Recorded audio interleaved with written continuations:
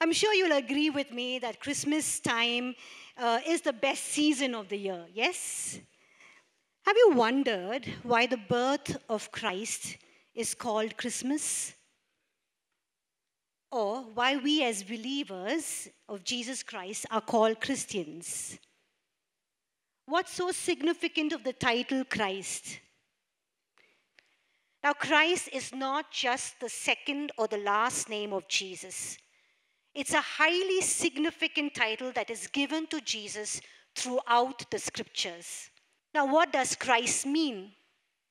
The equivalent Greek word for Christ is Christos, meaning anointed.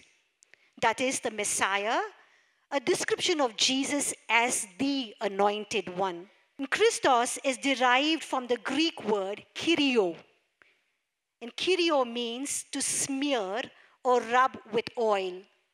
That is to consecrate to an office or a religious service.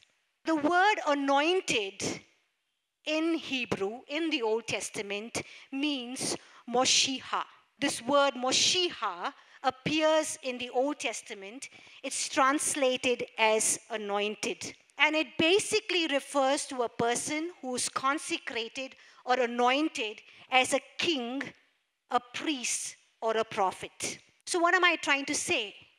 The word anointed, or the meaning of the word Christ, is just not a savior, is just not Messiah, deliverer, or redeemer, but the word Christ means the Anointed One.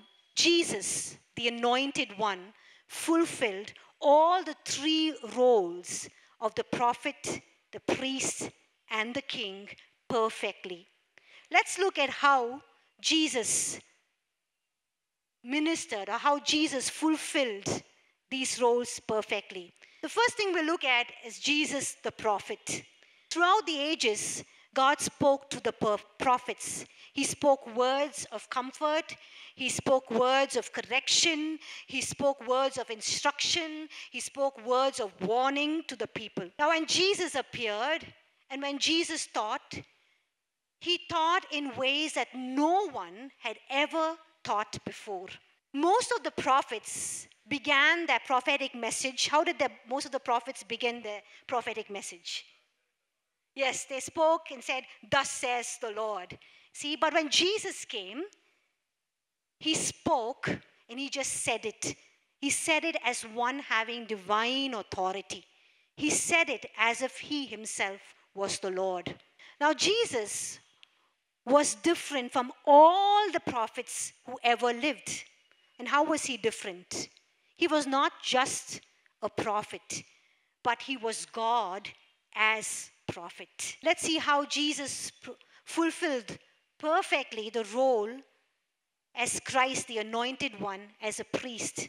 So when Jesus came as the anointed priest, he was far greater than all the priests who were part of this priestly office, because he did not offer any animal sacrifice, but he offered himself as that full, sufficient, perfect, unblemished sacrifice, the unblemished Lamb of God of eternal worth. As our great high priest, Jesus represents the people to God. And Jesus, as our great high priest, he understands, he knows our weaknesses, and he helps us. Christ the King.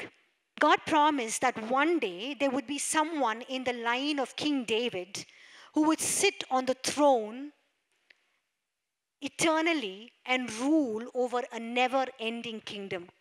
And this kingdom that he ushered in still waits its completion, because Jesus is coming soon. And when he comes soon, his kingdom will be completed. There will be no more curse of sin, no more war, no more death, no sorrow, no pain, no suffering, no sickness, no crying. There will be no more the curse of sin, and no more the separation of man from God.